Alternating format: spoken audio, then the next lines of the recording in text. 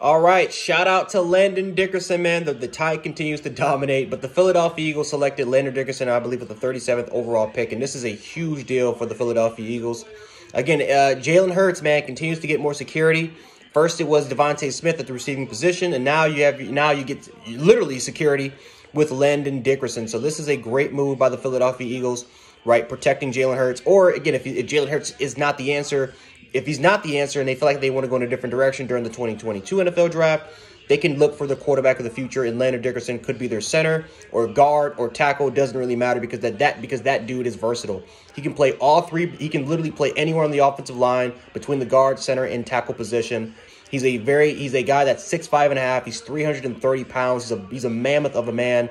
I don't know where people are saying that he's lacking athleticism. I think that's complete bull jive. We've seen this dude maul people. We've seen the footwork.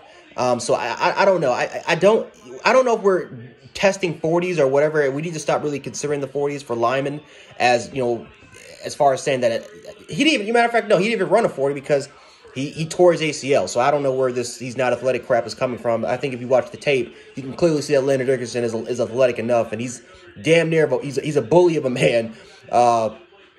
When it comes to playing football. So yeah, Landon Dickerson, a great move by the Philadelphia Eagles. I guess the only concern is the injury concern. He's dealt with a lot of injuries ever since he was at Florida State and even when he came to University of Alabama. But besides that, there's a reason why he was the Remington Award winner. There's a reason why he was a first-team All-American. He is one of the best linemen, and he is definitely first-round value. But hey, Eagles fans, let me know how you guys feel about this pick. Do you guys feel like you reached on Landon Dickerson? Do you guys feel like you could have waited a little bit longer to take him, or do you guys feel like you made the right selection?